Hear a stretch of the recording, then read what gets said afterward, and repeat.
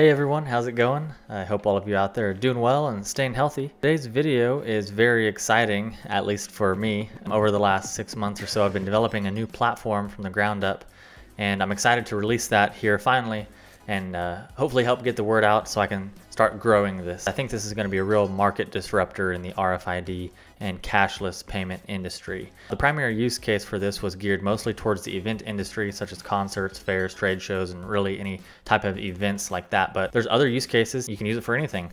What I have built is a brand new RFID cashless payment software called RFIDify. I'm developing phase 2 right now, so depending on when this video is watched, hopefully some more features will be added. What I'm going to be adding in is integrating ticket selling. So not only is this going to be an awesome RFID platform, but also be seamless integration with ticket selling and utilizing RFID wristbands for cashless payments at event. Of course, you're not just limited to wristbands. You can use any kind of RFID paraphernalia, but today I want to go over some of the features. If you've watched this far and you aren't interested in this video, I will say there's 7 main points that make this software better than any other software out there, and it's the reason why I developed it. So first, before we get into the demo, we are completely free to sign up for. RFIDify has no strings attached, no credit card required, completely free to sign up for. We're the only one out there right now that does that.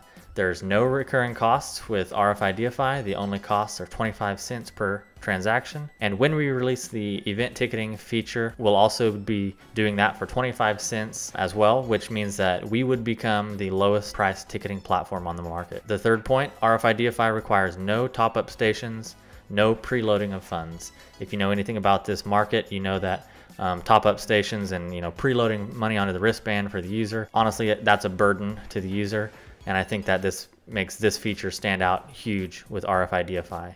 You don't have to worry about top-up stations, no preloading of funds. We're completely cloud-based, doesn't require any proprietary hardware. You can continue using your existing point of sale and use this alongside it. We have a built-in point of sale for free with our software, so you can use that as well. We're 100% serverless, built completely on AWS, Amazon Web Services. There's absolutely no servers that we've provisioned in this, what I've developed.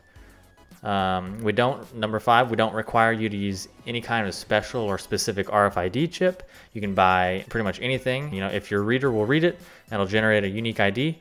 You can use it with our software.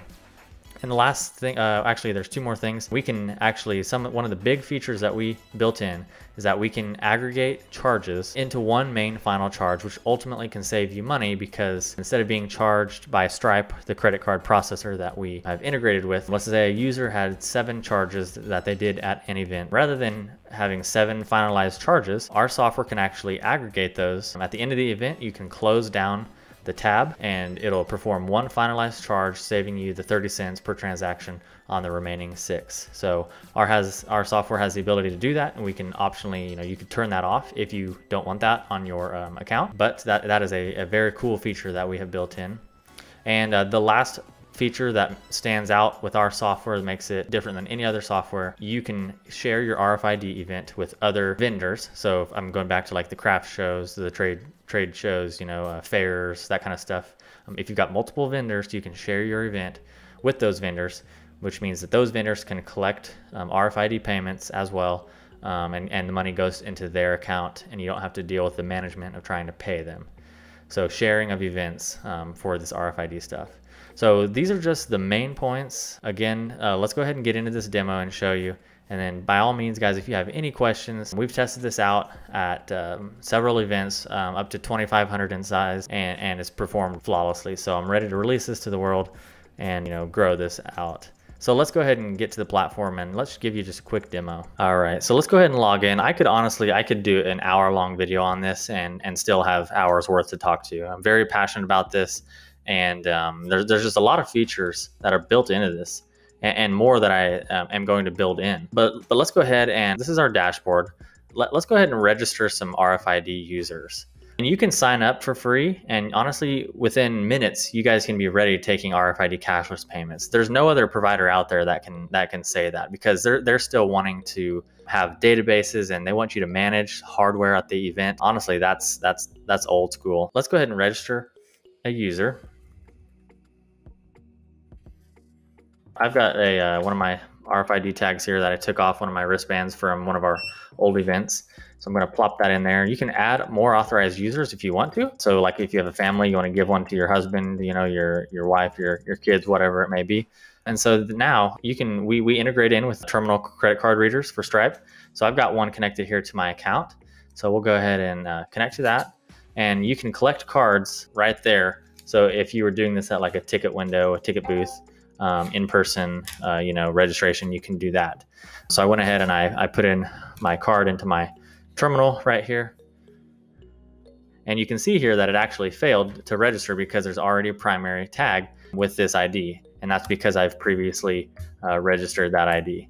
So I'm just going to go ahead and change that. So of course, you don't want to have multiple users with the same ID. That's not how, obviously you wouldn't want to do that.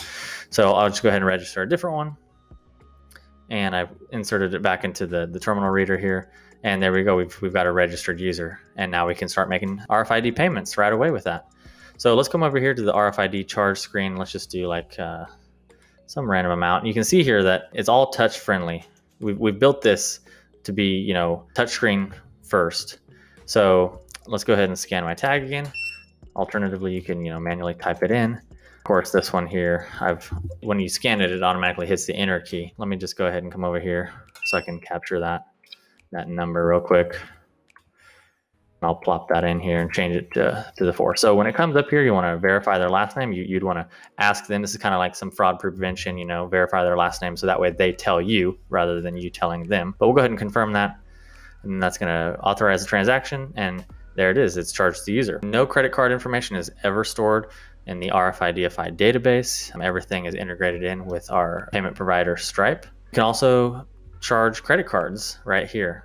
Back to the registration screen, we've got the assign pre-registered tags. So actually what we can do is if we hop over here to the settings, and now again, I'm going through this very quickly because like I said, I could talk about this for hours, and there's going to be subsequent videos where I do go in depth about each page. I'll have a video for each page as we go through each of the features. So this is just the unveiling. So let's go ahead and copy this URL. Each account comes with its own public URL where they can pre-register or collect the pre-registrations of people. So if you don't have a tag, you can have your users for your event pre-register and they can come pick them up at the event.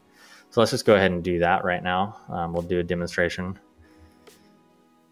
They would put in their credit card information and they would pre-register for whatever it is event that you're doing. So then this will simulate that. And then we will also do one where there's this option where they can register a wristband that they already have. So this would be like if you're sending out a wristband as part of your event. Maybe they bought a ticket, so you're going to mail them a wristband. And then, of course, it's not active until they register it.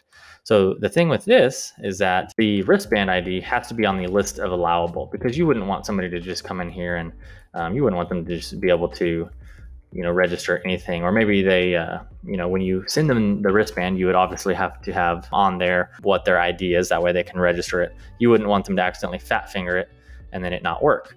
So I have not added this to the list of allowable, so it's not going to let me. So let's hop back over to the admin page and we will do that over here on that registration page. And I'll show you how easy that is. So back over here on the registration, we'll go to the tags for pre-registration. So these are tags that are allowed to be registered, but are not yet registered. So I'll just call it AB123. And we will add that. You can optionally, add a first name and a last name if you want to try and keep track about whose is who. But ultimately they could change that themselves, but go ahead and do that.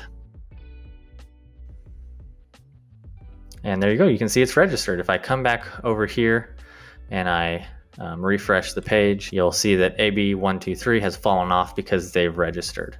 So that's just a quick demo of how you can also get pre-registrations, as well as how quickly the in-person registration is as well.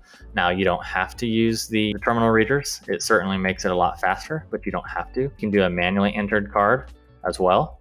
We have a myriad of settings over here. We've got point of sale, so I'll just briefly touch on that. You can see I've got a couple test products, and so you can use our built-in point of sale feature.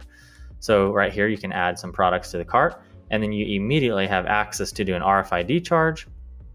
So I'll do my AB123 that I just registered. You can see there's the last name, so I'll confirm that. So now I've just used the point of sale screen that's built in for free in RFIDify to do an RFID transaction, and you saw how quick that was. Now I can also do a credit card transaction where, again, we integrate in with the Stripe terminals, so you can use these terminal readers. Of course, you can also do a manually entered card, but you can process through the point of sale a credit card as well as a cash transaction. So you can say that it's a $5 charge, $20, your change back is $15. So you can do your sale that way. So this comes with the software for free.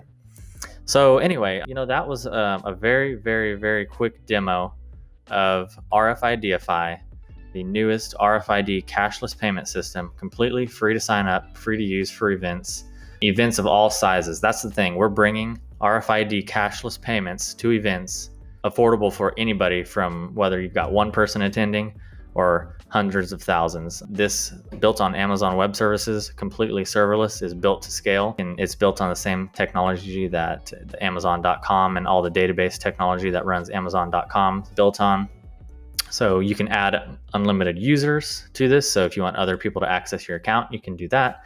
Here's where you would add your terminal readers. You can see I've got my demo reader here, so you can add your Stripe terminal reader. For credit cards, here's where you would share your RFID events. So if you wanted to create the event, share it out to vendors, so that way vendors can take RFID charges on behalf of the users that you register. So in that case, you would always want to have like a parent account that's doing all the registrations. Your vendors would not have to worry about registering.